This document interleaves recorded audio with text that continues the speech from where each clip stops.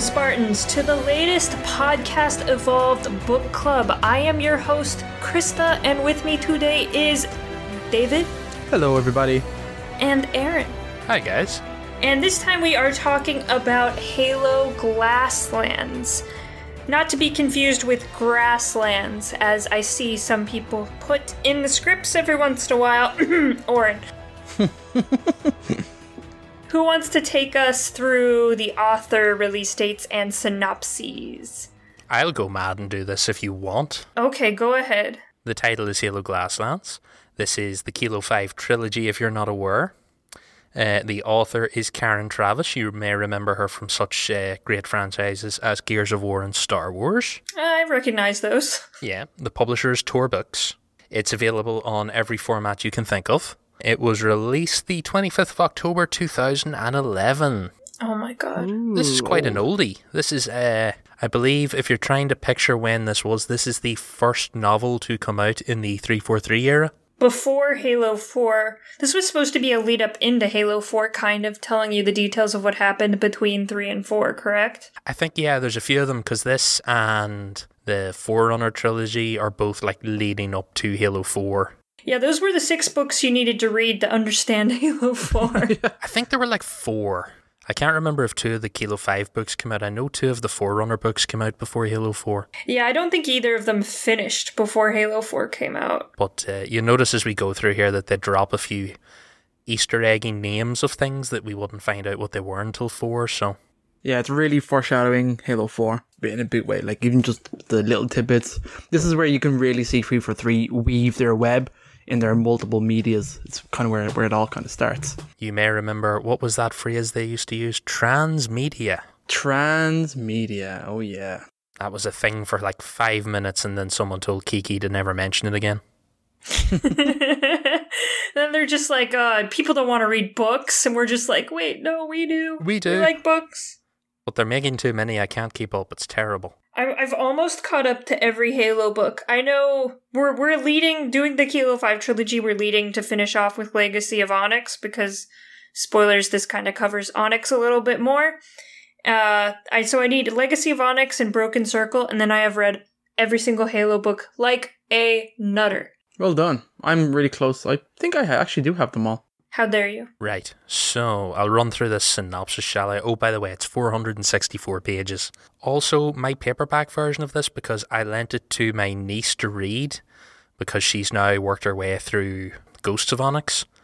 It's very big. These were very big paperback novels. Yes. My copy of Mortal Dictat is about the size of a phone book. Yeah, it's a pretty big book. You were over-exaggerating so much. I am not. It is like a phone book, because phone books got I would a little say the bit Halo smaller. encyclopedias like the phone book. No, phone books are smaller than that now, Krysta. No one has landlines anymore. Oh, no more yellow pages. All right, I will read the synopsis, and then I think we're going to dive into this. So, set after the end of the Human Covenant War in 2553, Halo Glasslands explores the volatile political situation in the Halo universe following the end of the war. The novel picks up directly where Halo Ghosts of Onyx left off, with Dr. Halsey, Chief Mendez, along with a group of Spartan 2s and 3s, stranded on a Forerunner shield world, locked in a subspace bubble, in the remnants of the artificial planet Onyx. Meanwhile, Office of Naval Intelligence Director Admiral Margaret Parangoski assembles a Black Ops team known as Kilo 5, which is assigned on a covert mission to sow discord between disparate Sangheli factions by any means necessary, as well as to arrest Dr. Halsey once she has been located. Throughout the story, the moral implications of the Spartan 2 program and those involved with it, particularly Dr. Catherine Halsey, are explored. In addition, social and religious impact the sundering of the Covenant had on the Sangheli culture is explored in detail. Threads of the story also have connections to Halo 4. I think that might not be part of the synopsis. David might have copied that off Halopedia. Yes, I did. And if you didn't get it from the synopsis, this takes place in 2553. In fact, it kicks off, I believe, 2 months after the end of Halo 3, or 1 month. I can't remember the specific start date. I think it might even be as soon as a month, because they're still like digging bodies out of the rubble on Earth. Okay. Yeah, that sounds about right. How do we want to tackle this? I think we should tackle the Halsey story. So there are multiple stories going on in this book, and we're going to kind of try to talk about each one separately, even though they're kind of intertwined throughout the book. Every chapter kind of switches perspectives, as most books do nowadays. But let's focus on the Halsey kind of Parangosky rivalry going here. So yeah, this side story was something I wasn't expecting at all. And I say side story, it's almost the bulk of, like, it's one of the main stories in the book. I really didn't think that it was going to be pretty much picking up where Ghosts of Onyx left off. Like, it's pretty much like a almost direct sequel. Yeah, this book is like 2/3 Ghost of Onyx sequel and 1/3 setup for Kilo 5. New things. yeah, which is really interesting. Just to kind of, I know it summarized Ghost of Onyx in the synopsis real quick, but Dr. Halsey came to Onyx, where the Spartan 3 program was being held, in order to save her Spartans because she knew there was a cache of Forerunner artifacts hidden in the planet. Little did she know that the planet was actually made of Forerunner artifacts, mostly Sentinels, and inside, Onyx was actually a huge Dyson Sphere shield world in which the Forerunners planned to hide during the firing of the Halo rings. So at the end of that book, Halsey and a bunch of Spartans, I think it's the Spartan 2s are Fred, Kelly, Linda, Spartan 3s are Lucy, Mark, Olivia, Tom, and Ash, as well as Halsey and Chief Mendes end up trapped in this Dyson Sphere with no direct means of escape, so they have a spherical object. Dyson spheres are kind of like being on the inside of a sphere, is what I understand. Yeah. So the horizon kind of curves up. It's the inside of a sphere, and I believe it's the circumference of the orbit of the Earth. So it's millions of times the area of an Earth. Yeah, it's a pretty crazy. So we kind of start with those characters being in that situation pretty much right off the bat. And of course they go around trying to discover and figure out what's going on. But in conjunction to this story, we have Admiral Margaret Parangosky, which was mentioned in Ghosts of Onyx, but only pretty much in passing. It's one scene she's kind of in, and she doesn't do much. She just kind of stares at people. Yeah. Parangosky is the head of Oni. She is the woman in charge, kind of doing everything, all the shady stuff that goes on. She was the one who approved the Spartan project and worked pretty closely with Halsey when that was going on, though she didn't know everything that went on in the Spartan program. And she is training her protege, Captain Saren Osman, who is actually a dropout of the Spartan program. And she's an interesting character. What do you guys think of Saren? I love her. I love the reuse of these kind of the washouts, because I don't think we had too much information on them beforehand. I think we had one story in Halo Evolutions. Did we? Yeah. Pariah is the only story, I think, up until this stage. And he was one of the Spartans that had the crazy, like, basically just crazy stuff happen to his body after the augmentations and just couldn't do anything anymore. Oh, yeah, okay. Osman did have some disfigurement, but Parangosky found her and actually corrected the disfigurement. So Osman doesn't have the enhanced abilities of a Spartan. She doesn't have the physical abilities, but she still has some of the genetic stuff. Genetic, yeah. But she's cool. I think, yeah, I just love the setup of, there's so many new characters in this book, and I love how they interact with the current lore and the new stuff. They're so well done. I like the idea that we get this from the point of view of this is a Spartan 2 that doesn't hold Halsey in high regard. She's kind of tainted by Parangosky, but she also has her own reasons not to like Halsey, because Halsey kind of dumped her out like the trash when she washed out of the program. So it's cool that you have this. You saw it in Fall of Reach in the game that the Spartan 3s did not give a shit who Catherine Halsey was, and then here you have this Spartan 2 that kind of doesn't care about Halsey's shit. She actively despises Halsey. Yeah, which is an overarching theme of this book and the kind of trilogy, and I think a lot of people are kind of negative on it because of that. And I think we'll probably talk to that as we go through. Yeah, Parangosky and Osman actively hate Halsey. Saren, Kilo 5 is assembled, and Kilo 5 isn't meant to actually find Halsey or anything like that. You know, Parangoski's obviously looking for her, but Saren and Kilo 5 were only put together to basically work on the Sanghelios, and we'll get into that a little later.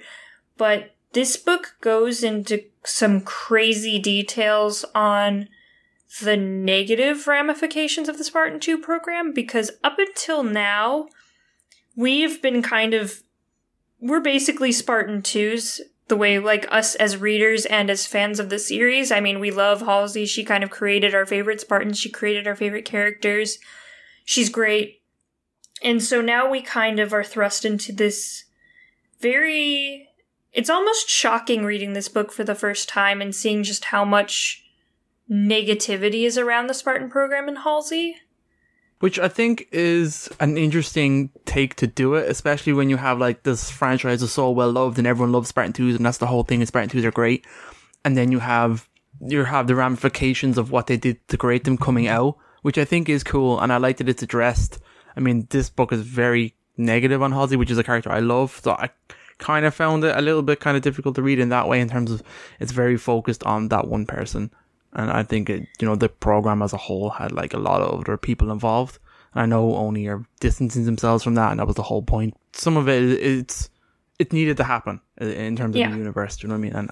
And I appreciate that they did it. So just some of the just to kind of go over the Spartan program really quick, because we're going to be talking about this a lot. You know, what Halsey did is, of course, Halsey is a perfectionist, like almost crazily so a perfectionist. She only wanted candidates that had the perfect genetic makeup to become her Spartans. So she and a bunch of Oni actually searched the galaxy and the outer colonies for children ages 5 to 6 to see if they had the correct genetic makeup. If they found, they made a list of candidates, and then Oni was able to kidnap these children and replace them with Flash-cloned children. And the Flash clones are interesting because Osmond didn't know about the Flash cloning at all. I don't think any of the Spartans did. No one seemed to know, and Parangoski is really pissed off about it. It's the clones. Like, as we go through this book, you find out the real kicker, because there's, like, multiple times where Parangoski says she's just as shitty as Halsey because she approved everything Halsey did. And people like Halsey can only do the things they did because people like her let them. But the real kicker is these Flash clone children. Halsey covers it in the journal a little bit, because they also bring up Halsey's journal a lot, which you may remember from the special edition of the... I love that that's an in-canon thing. Well, we see it in some of the cutscenes of Halo 5 as well. Yeah, like, we get this. It's a thing. It existed. It survived the glassing of Reach, so Oni have it, and Parangoski has read it and then given it to Osmond to read, which has kind of only fueled Osmond's fury, because I think Parangoski says at one stage later, like, your journal's full of sanctimonious, bullshit that you've twisted the truth a little bit to suit your needs. It's kind of like the start of Halo 4 where Halsey says her Spartan saved humanity, and the guy that's interrogating her is like, you're twisting the facts. You didn't invent Spartans for this. But it's the clones that really piss off Parangoski, because she didn't know it was a thing. Halsey didn't have to do the clones. She didn't have to make them, but she did it anyway. And these clones of children just die. Yes, they all die horribly. And the book delves into clones a little more, and I don't want to spoil anything for the further books, so I don't want to go into too much detail of clones in general, but just know they are a thing, they exist, and they're pretty horrible. And actually, was it Halo Legends that had the Spartan escaping Reach and then going home to find the clone waiting for her? Yeah, I think it was Daisy. That's actually a really interesting story, so if you really haven't watched that, it's really sad. So if you haven't watched that, I'm not sure how canon it is, but it's actually a really interesting story there. So this is a lot of Parangoski talking about how much she hates Halsey, Osmond telling her crew, Vaz and Mal, and Phillips how much she hates Halsey and what she's done. And then Halsey telling herself how much she hates herself, but then kind of also talks about how good she is. And then Mendez telling Halsey how much she hates her. And also caught in the middle of this is poor Naomi. Naomi is one of the Spartan 2s that did not get kicked out of the program, and she ends up on the Kilo 5 crew.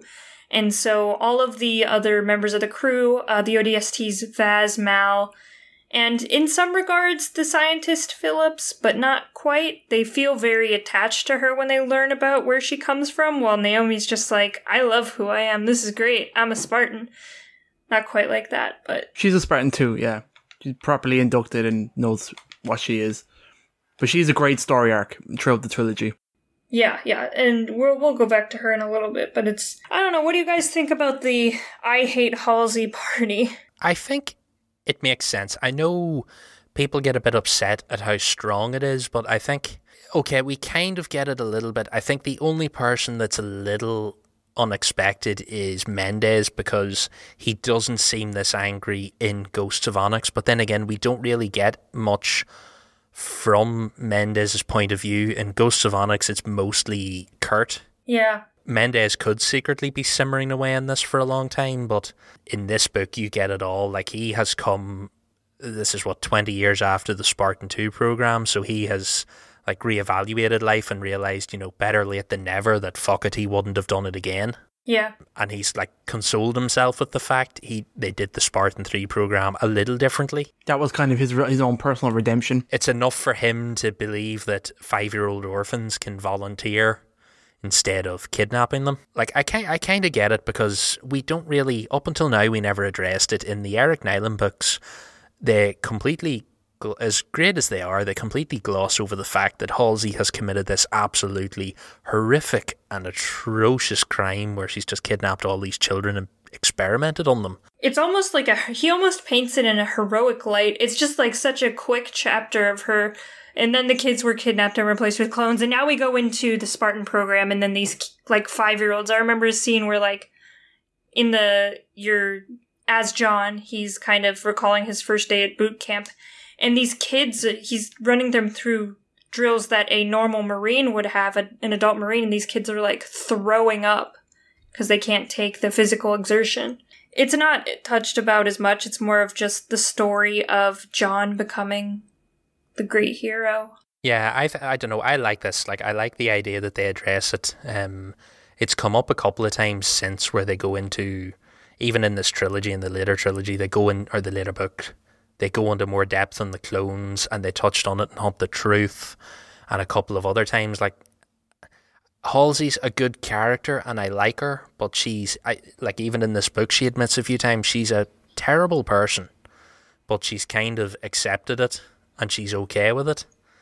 But I like that. And the thing is, I think you get all of this, you mostly get the shock and the disgust from the people on the outside, because the Spartan 2s just accept their lot in life, that it is what it is, and they wouldn't be Spartans without it. And the Spartan 3s also are something similar. They don't really have thoughts one way or the other.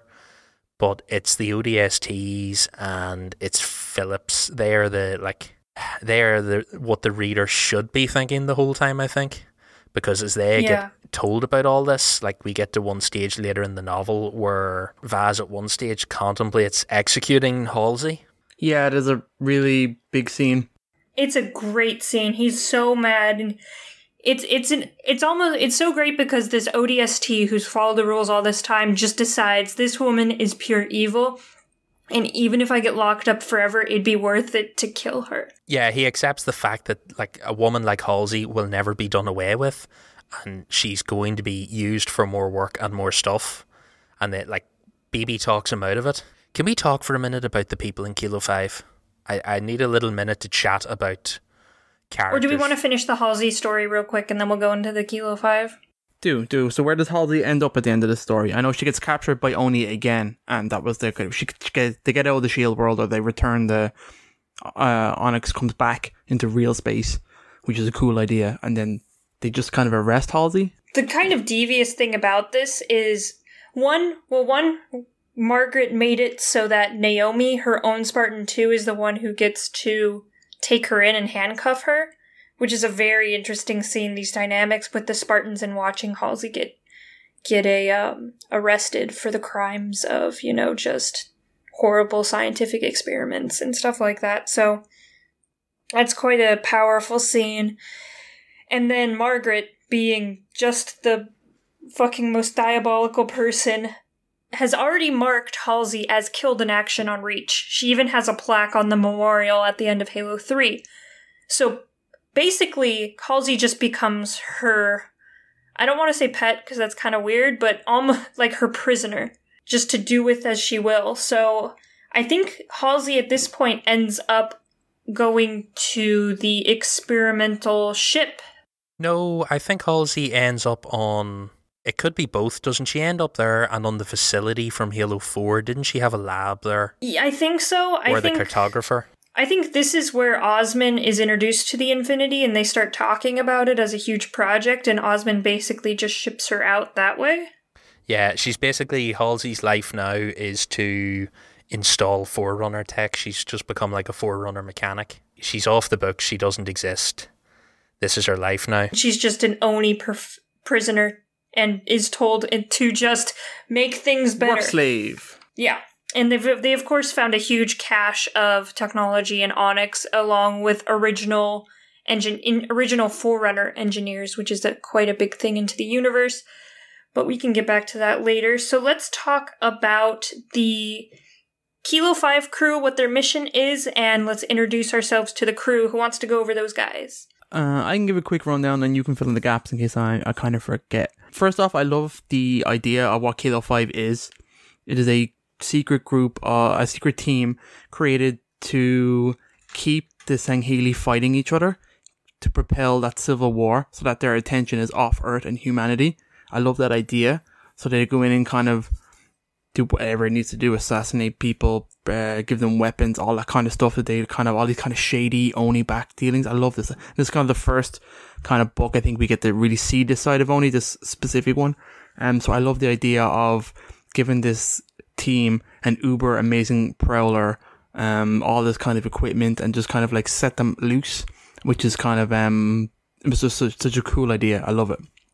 So then you get like very complex feelings and emotions of what's it like being a Spartan 2 and like not killing Sangheli, but instead working with them. And it's kind of weird and it's really kind of cool. And then you have like the ODSTs, how they feel about it. You have this scientist. So sorry, I'll go through the individuals. So Kilo 5 is first off, Sarah Osman. She's a captain, like we've been talking about already. She's a washout from the Spartan 2 program and she's awesome. She is being groomed pretty much from the start to take over Oni from Parangosfi, from Margaret. So there's kind of a very special relationship between these two characters. Yeah, it's like mother-daughter, really. Yeah, very much so. Was Osman? Yeah, Osman wasn't flash cloned. She was taken from the streets. And so they didn't like leave a clone behind. She was pretty much a loner at that stage. I think they said her mother was like a prostitute and her father was someone else. I can't really remember this, but she reads her own file in this theory and through this. But I think it's this book she obviously has access to everything, as being like a pretty high level Oni officer. So she eventually reads her own file, where she learns kind of her past and her history and stuff, which is kind of like her last name is just a name made up by Parangosfi to hide the fact that she was a Spartan 2 washout, so they just kind of gave her that last name.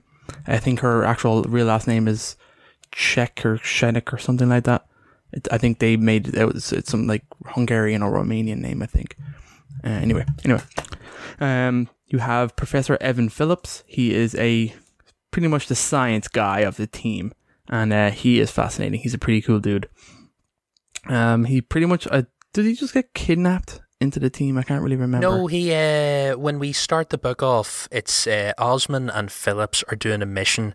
Phillips is the Sangheli expert. This is his. Yes. He's not so much science as like cultural science, but like he is obsessed with all things Sangheli as a species. So the first time we meet him and Osman are doing a mission where he's making the introductions between Osman and an elite called Avumed Telkam, who is this leader of like a rogue faction of elites that do not agree with the Arbiter.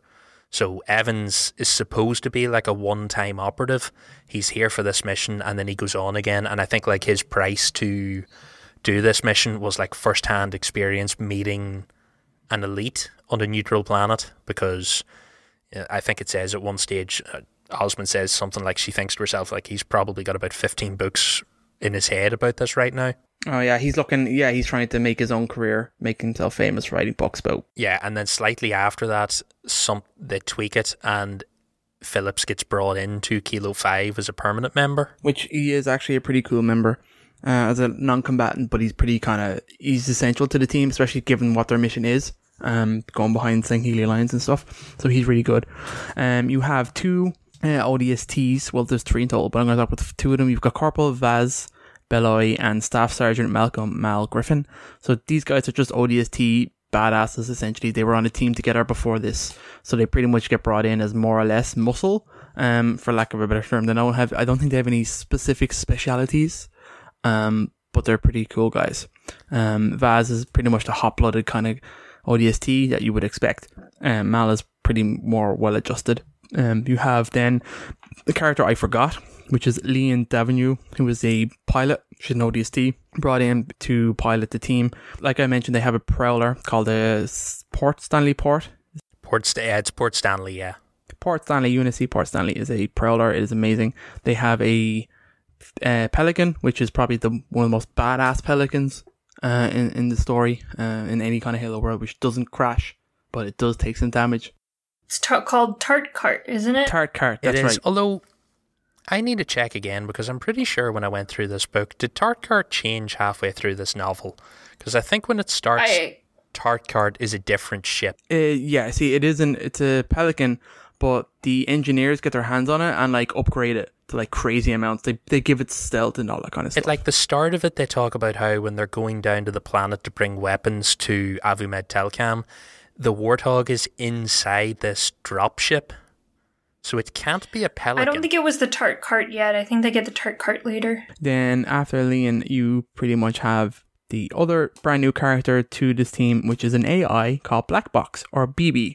So BB has been introduced as part of the team, and BB is awesome. He's an awesome AI, and he is pretty much all of Oni. He's just this uber AI with access to everything. He was created from the brain of Perengovsky's kind of best friend, more or less, / maybe lover. I don't know. There's the links between there are a little bit ambiguous, but one of our best friends pretty much died, and I can't remember. There is a story behind him. I think that's in the last novel. It's in the last novel, because that's when Osman finds out who she is and BB finds out who he is. Yeah, I remember there being a big thing about where BB came from. So he's Osman's personal AI, even though Parangosky commissions him, and he has a soft spot for Parangosky, but very quickly she hands over the reins to BB, or BB to Osman, and it's just he's yours now, take care of him. Yeah, it's pretty cool. So then you have this Uber team given this amazing ship, all this kind of resources, and kind of send out into the world to go. And that's Kilo 5. So that's kind of the main half of the story. So Aaron, you can add in anything else that I missed out there. I don't think there's too much to mention. I think my favourite people in Kilo 5 is Phillips and BB. BB's wonderfully sarcastic and witty. And if you haven't read this, I'm surprised you're listening to the book club, but BB doesn't have a humanoid avatar, unlike almost, I think, every other AI we've ever come across. BB is just a black box, which, funnily, a few people mentioned throughout this that because of the way holograms project in the Halo universe, he's actually a blue box. Yep. So he's just this black box. He believes he doesn't want to be a person the way he thinks Cortana and the others do. He believes he is just pure intellect. He is nothing more, nothing less, so there's no point going through the charade of having a tiny blue person. But he does do creative things with his blue box, because I think at one stage he brings Osman good news, and he does it with a little bow around his box. And I think that's when they find out where Halsey is, isn't it? Yeah, I think they do that. And then he rotates his cube, so he always rotates one face of the cube to face the person he's talking to. So they very quickly establish that even though he's just a box and he has no features, you kind of get the feeling that you know when he's looking at you, even though he is Port Stanley and they all live inside him. I like that bit at the start where they're getting used to life with BB. Yeah, there's definitely a lot of conversations and stuff about them just getting used to him being around, but I like towards the end of the book they kind of just accept him as part of the crew. Yeah, even though he's there all the time. I suppose one person we didn't mention that is like a very important member of Kilo 5 is Prone to Drift. Oh, I forgot. Yeah, totally forgot Prone to Drift. He gets a friend in the next novel, but for this novel he is the first, well no, he's the second Oni engineer we know of that Oni have got, because the first would be Virgil. Yeah. Virgil, and then they get Prone to Drift. They rescue him from a transport ship that a few brutes were on, where they were actually taking him to Avumed Telcam. It's all very messy. That's also a really interesting sequence because that's the first time BB is interfaced with another soldier. He's interfaced with Naomi, and it's him being able to experience things like adrenaline and just the heat of battle. So it's really it's really, really cool. And this is the first time they dive into like what AIs can do for Spartans, because up until now, it always, in the earlier books, the Cortana chief relationship is very sort of one way. Like it in those books, you get the impression that Cortana has no effect whatsoever over Chief physically, whereas when you look at this, BB talks about how he can actually like increase response times for Naomi and like make her faster than even her Spartan augmentations allow her to be. I'm pretty sure the Halo Fall of Reach had stuff like that in about Cortana actually adjusting John. That's right. I suppose they do mention it. I just always think of it as, he always describes Cortana as the cold feeling in the back of his head.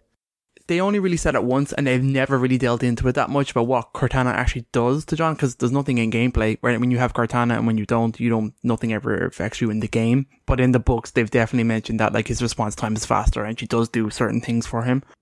It's mostly reactionary stuff, correct? It's just enhancing his already natural abilities. He can't drive Naomi like a puppet, but he can help her along. Although, like when he talks about this whole boarding scene with the craft, he basically realizes Naomi really doesn't need any help. Yeah, he just kind of is there for the ride. Yeah, but you get this like 2 points of view, because you have BB's point of view through Naomi's suit armor and all the equipment, and then you have his point of view through Naomi.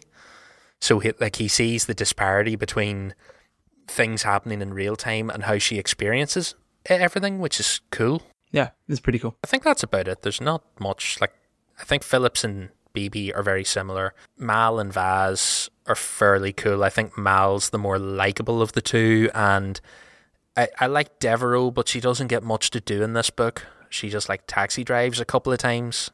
Do we want to go into Jewel Mandama and Telcam and their connection with Kilo 5? Yeah, so this is kind of where these characters partake, and you can see before, and like we said, this came out before Halo 4, so Halo 4 has a whole mode called Spartan Ops, all about chasing Juma and Dana, and this character is really, I don't think I'd read this book before Halo 4, definitely, I don't think I did at all. I'm pretty sure the trilogy was out, actually, by the time I picked up all three of them. Who that character was, all through Halo 4 and stuff like that, is not really explored, because it's all done here. So it is very much, like we said, 3 for 3, almost expected you to have read this before playing Halo 4. He's a cool character, so I'll let you guys talk about him now. I've said my bit. Telcam is the commander of Servants of the Abiding Truth. Okay, so the Servants of the Abiding Truth are almost like the OG Sangheli religion, which the original Sangheli religion before the Covenant kind of told them about the Great Journey and everything, is Forerunner relics are to be revered and loved and not studied or used. And that was the whole fight between the elites and the Sanshai or the prophets, was that the prophets used the artifacts to enhance their own technology, where the Sangheli saw it as desecrating sacred monuments. So the Servants of the Abiding Truth are actually this very, very radical group of religious Sangheli that are like, if you touch our artifacts, we will murder you. Yeah, that's it. They're like this. They're like these hardcore monks, but the problem is, because they all served in the Covenant, they're now hardcore military monks. Yeah. Because they comment on this. I think Jewel at one stage goes to their temple, and he's greeted by Telcam, but Telcam is what is his rank? Oh, he's a very higher up monk, isn't he? Yeah, he's not a fleet master. He's a ground elite. Oh, a major? Like a major or something? Yeah, let me look it up. He's something like that. If David can look it up there, but he's in his armor and he greets Jewel with a rifle on his back, and Jewel's like, "This isn't quite what." He was a field master. Field master. That's what I was trying to think of. So these are now monks with the training to take on the Arbiter, which is the whole point. And then you've got Jewel, who is a disenfranchised Khaidon, who, while he has no real ill intent towards the Arbiter, he doesn't trust the Arbiter because the Arbiter's made friendly with humans, which is his whole thing. Telcam and Jewel come together because Jewel is on the hunt for like-minded people. But I love the way that it's always saying that Jewel is lying his way into this cult because he sees this cult as a potential resource to be used and abused, and I think that's very interesting. Jewel isn't religious, he just hates humanity. Yeah, which I think is cool. He thinks humanity can't be trusted, but he's like an atheist elite. He knows, he still struggles with it occasionally, but he knows himself that the Forerunners weren't gods, they were aliens. Their technology is technology, they're not holy relics. But he's always on guard around the monks because he's always afraid that he will reveal himself to be like a heathen, and then they will take him out. Cast him out. But it's kind of the story of Jewel is using people and situations around him to his advantage, because this all leads into him forming the new covenant in Halo 4. This is the start of where he comes from with this. I'm just going to backtrack a little, because this book is actually one of the first times we actually get introduced to Sanghelios and just Sangheli culture in general. Oh yeah, the places you go in this book are awesome. So I love Venezia. I think I've said that numerous times in different places, different shows. Is this the first time we went to Venezia? This is the first time we've been to Venezia. I freaking love this place. I want more stories set here. So I love that the trilogy is great for coming back to Venezia and really setting up as a place where a seedy underbelly, but has humans and various Covenant races living together in one city in a kind of loose alliance of they're all criminals essentially getting together, and this is just having a city. Maybe criminals is harsh, but they are criminal. This is where they come to do stuff. Oh, it's so good. I love Venezia. So Venezia is a mixed planet who never got attacked by the Covenant that has Covenant races and humanity, and it's just kind of a lawless place where there's not really a currency. It's mostly trade, scavenging. The weird thing is, when they go into it, it's actually not a lawless place, because I think they talk about it when they drop off. Well, it's not UNSC. It's not or government. The United Do you know what I mean? There Earth. isn't a government. There is a coalition. I think the funny thing they comment on at the start is they have driving passes, and they have toll roads, and they have credit chips, and they have this whole little black market economy. And I think they talk about it they talk about the city having small skyscrapers and stuff, whereas it's a normal looking city. Yeah, in my head I always picture it as small shacks and Wild West sort of setup, whereas this sounds more no, this is small city setup on this planet where weirdly humans and aliens are kind of living in a weird sort of harmony. Yeah, it's cool. I want to see more of it. I want to actually see it. I think it'd be great to go there in a game or something like that. It'd be amazing. The artwork for it is so cool. Or a TV show. Jumbled together.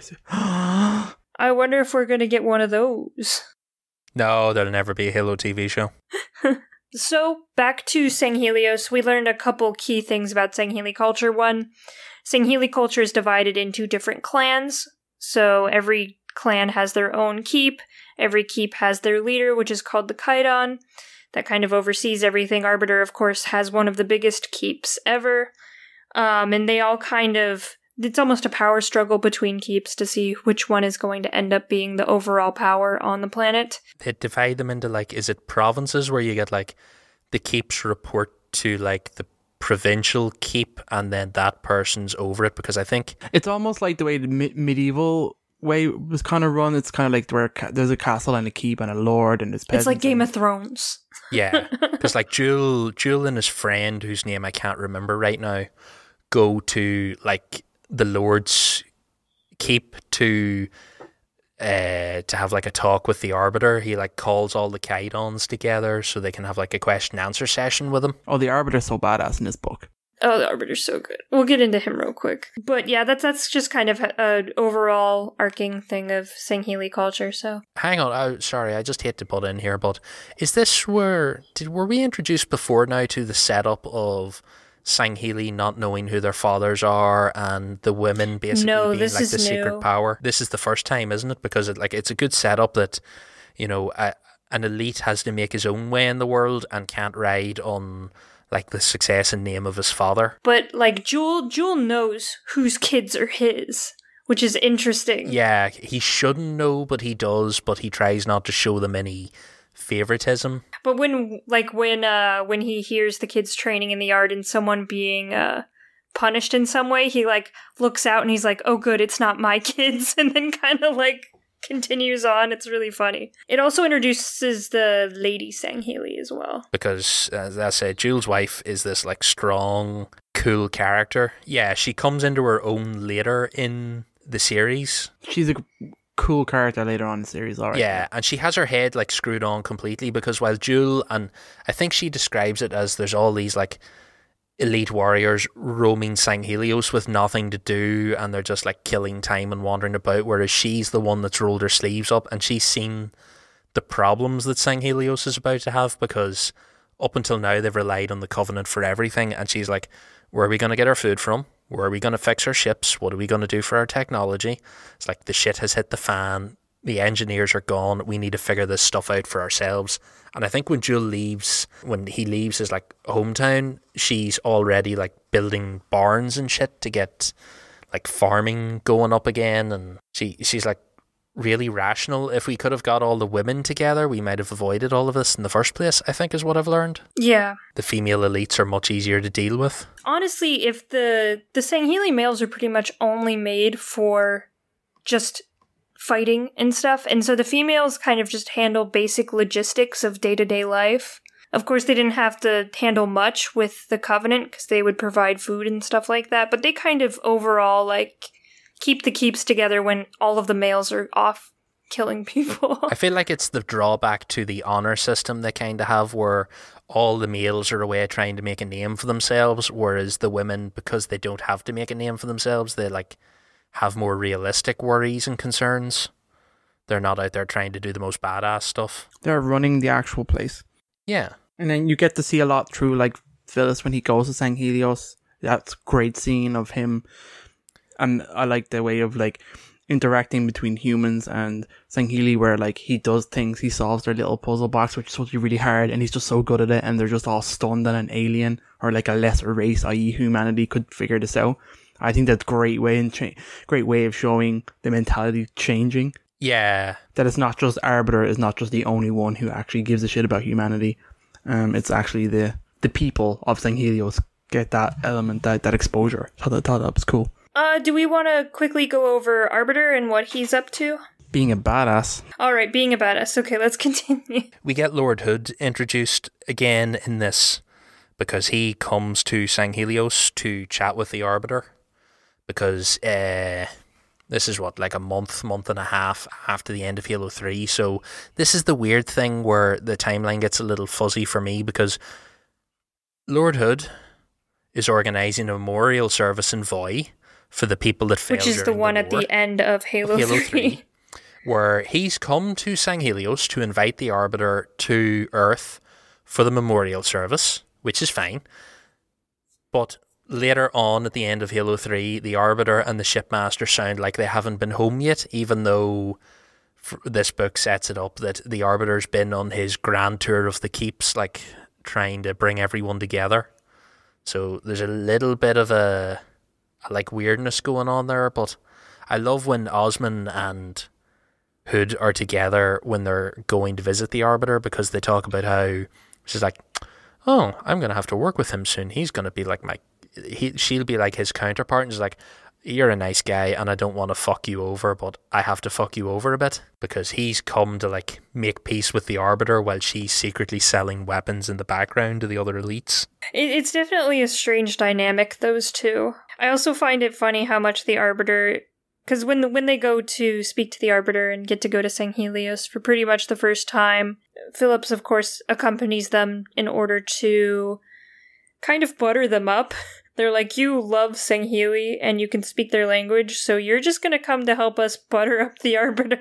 I think Osmond says at one stage is like, it's probably the fact that this will be the first human that the Arbiter's ever been in close contact with who he won't even smell fear of, because Phillips is just like in awe of everything that's going on the entire time. And it's genuine awe, because even though he's like doing the dirty with Oni, he's still thrilled to be here the whole time. Which I think like it rubs off well in the Arbiter, because he invites Phillips to come back and have a visit. Yeah, and that kind of sets up the end of the book, and leading into the next book is Phillips's adventures on Sanghelios. Yes, because he ends up going and searching out his only elite contact that he really has on the planet, which is Telcam. He ends up at, I suppose we'll be talk about this bit anyway, he ends up at Telcam's like sanctuary in the city, and he's talking to Telcam, and then suddenly the shit hits the fan, and I think the last thing you hear is Telcam going like, oh, this isn't us, this is something different.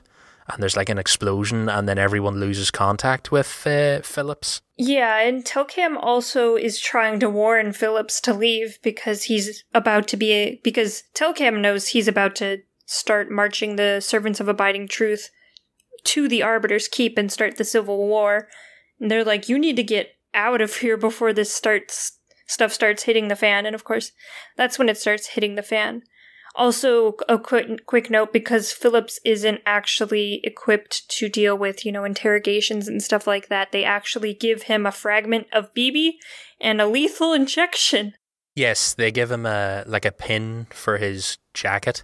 By the way, is this the first time, because we've mentioned fragments, I think this is the first time we really get into huge details about the potential of like AI fragments, because I think we get a little bit of it in First Strike with Cortana. Yeah, I think it's been talked about in Reach and stuff, because Cortana, I think in Halo Reach, Cortana's fragments are trying to look through Ackerson's Spartan program, the Spartan 3 program, and she's like sabotaging him. Yeah, I feel like they dive into them more here though, because you have all these intertwined things. You get like a lot of insight into the workings of AI and how they operate in the Halo universe, because they're like all spread out. And I think at one stage BB tries to explain it to the crew about how it's imagined a human multitasking but far more complex, and everything's happening all at the same time. And they go into more about this in the next book.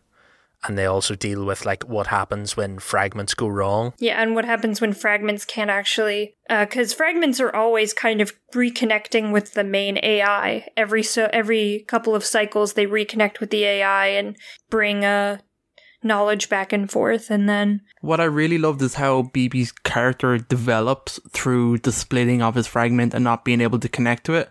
And then because the fragment learns so much on its own, without connecting, he's got a big kind of dilemma of reintroducing this damaged fragment into himself and not knowing what the consequences of it will be. Will he change, and what will he learn? Yeah, that's the next book. And then he struggles with that. It's the next book, but it's a cool piece of character development that I love that's kind of set up here at the end. Yeah, he explains it, I think, as if you have a fragment, if he makes a fragment and sends it off, he can cut that fragment off and get rid of it.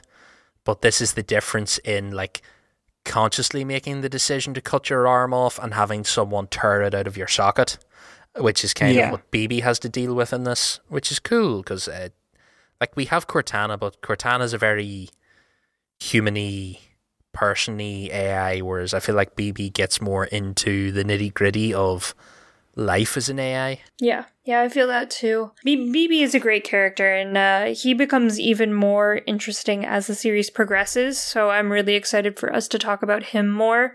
Yeah, he is, without a doubt, I think my favourite AI in Halo, even above Cortana. Yeah. I think BB would be my favourite, and by the way, he also features in Season 2 of Hunt the Truth. He's in a few different places. He's also in the book about Iona's trial. What was that called? That short story? Saint's Testimony. Saint's Testimony, there we go. Which is a very head-scratcher of a book. You need to sit down and read that a few times and be fully alert at all times. I think we have a book club on that we recorded a while back. We do, yes. Sure do. Go check it out. It's awesome. What have we got left in this? I think we've kind of covered most of the main plot points, didn't we? Is there anything? I don't think we've did the capture of Jewel Mandama, so we should go over that real quick.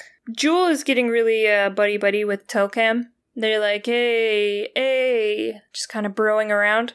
And then Telcam's like, yo, I gotta go pick some stuff up at the store. You want anything? And Jewel's like, can I come? And he's like, nah, man. Yeah, he's just like, my friend at the store won't like you. He's like, they're very jumpy. Yeah, and Jewel's like, man, are you getting weed or something? And he's like, maybe.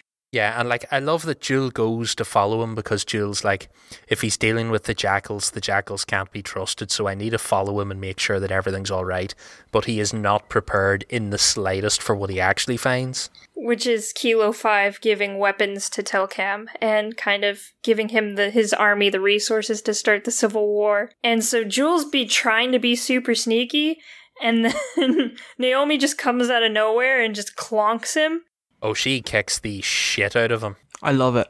And she captures him, and then she takes off her helmet, and he's just so ticked off that it's a woman. He's like, oh my god. He can't get over the fact that not only... He kind of like, okay, I've been captured by a demon. I kind of like, this is a thing. It's kind of honourable. It's sort of okay. Oh my god, it's a female demon. Ugh, oh god, what have I done? Now I need to escape. It's like all of my honour's doomed because I got caught by this woman.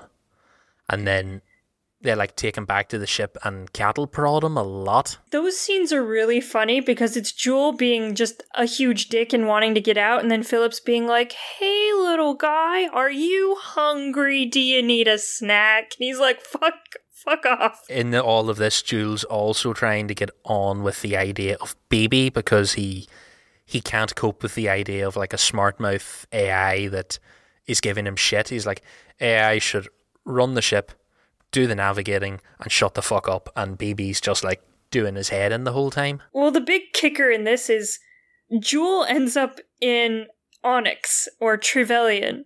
They're just like, you know what, where should we take him? Let's take him to the slipspace place and just kind of dump him there. So. Let's keep our new pet Elite somewhere where we can keep a wee eye on him. And it's filled with scientists who are fascinated by him, which he hates. It's hilarious. And they go on to do a lot of things with him. Shit happens with poor old Jewel. You can see why he would hate humanity. Yeah, like Oni don't do anything to win Jewel over in all of this. No, they're just like, fuck this guy.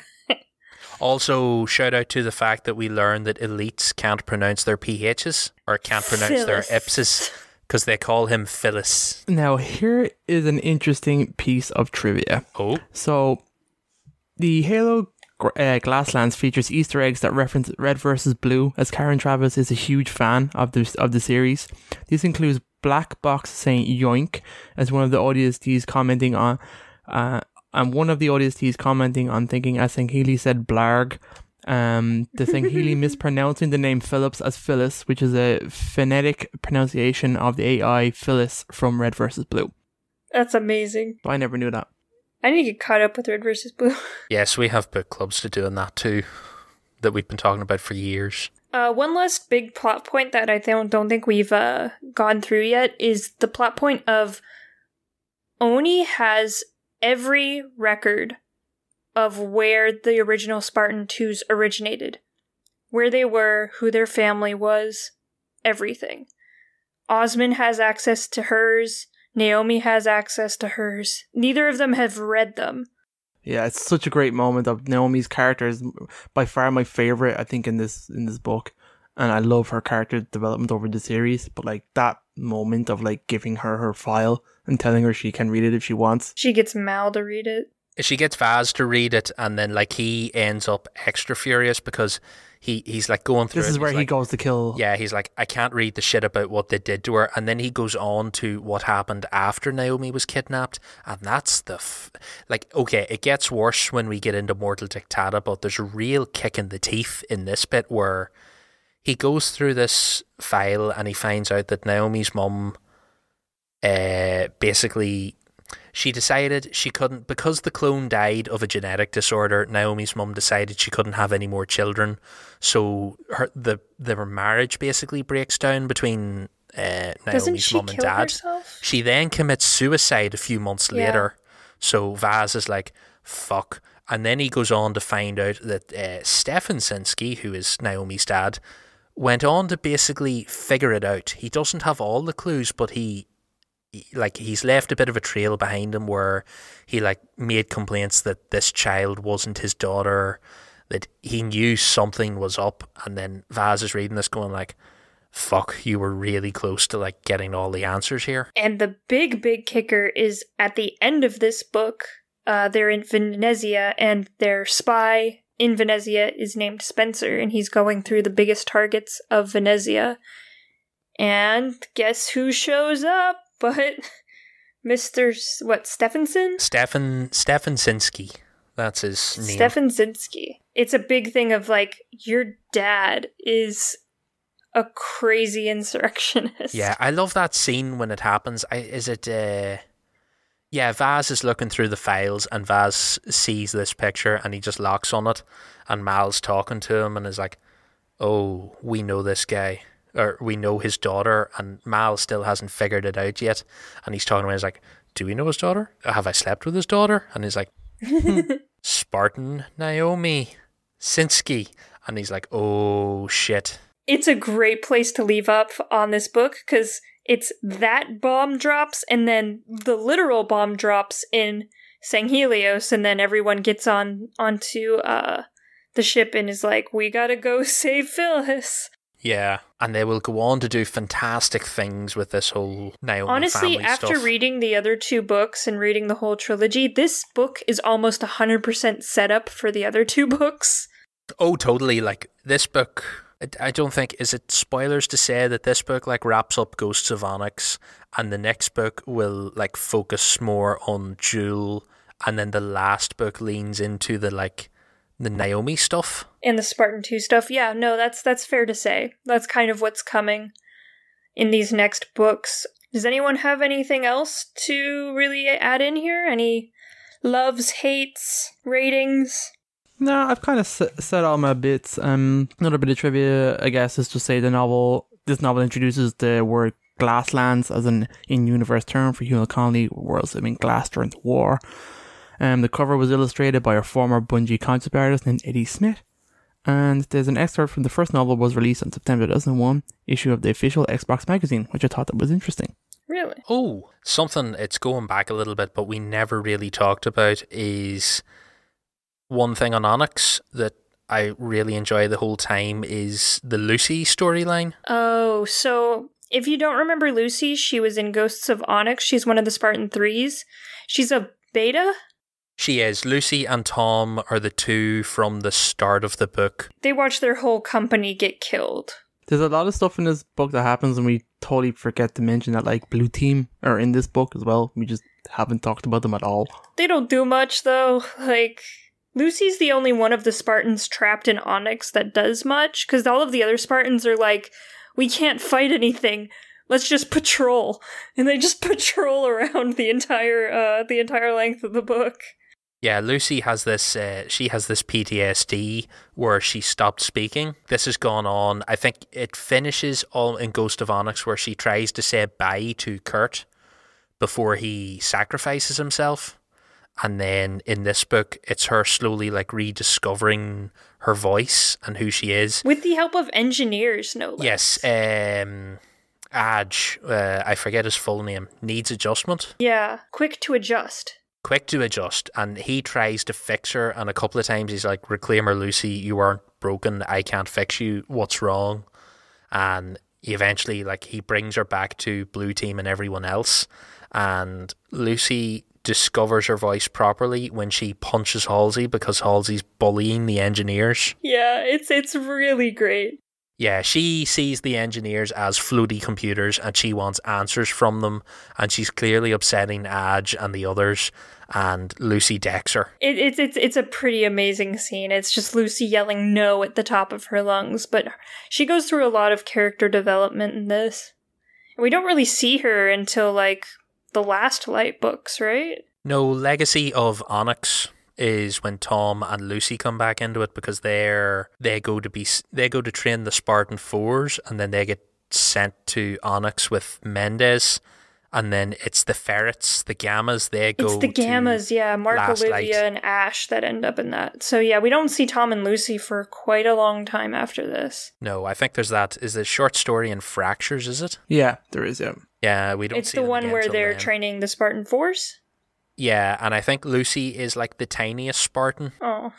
Yeah, she's very small. I think Halsey comments on it that like she's not an impressive Spartan by any means, but she's hard as fuck.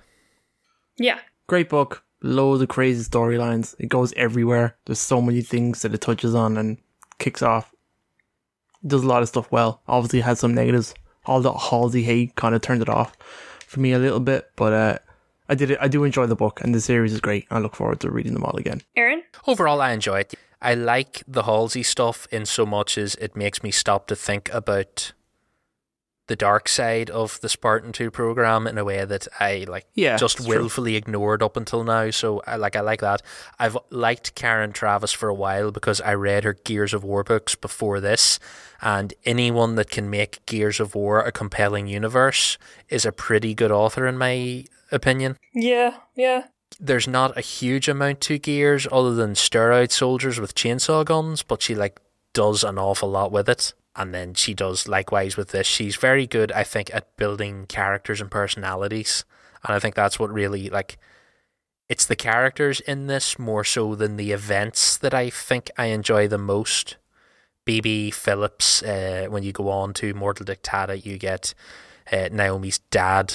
Yeah, the relationships in this and the story arcs the characters go on are pretty great in the series. Yeah, I think that's where Travis really excels for me in what she does with Halo. She deals with some of the heaviest stuff in the Halo universe. True, because the other story she did is in Evolutions. It's the Cortana story. Yeah. She's dealing with the hard emotional stuff. Oh, I forgot about that. What do we call that Cortana story? Human weakness. Human weakness. That was her first dabble into this. It's cool. I enjoy these books. These and the Forerunner trilogy are my favourites, but I couldn't pick between them. It's okay, you don't have to. I think these books are really good. I think they establish a lot of different stuff in the universe, and I think some of the things that people hate but also love about these books are, of course, the change in perception. Just looking at the Spartan program from a different angle and looking at it from a different eye. And I think that's what makes these, it makes them kind of off-putting to us because the perspective is so different than what the Halo universe has been feeding us previously.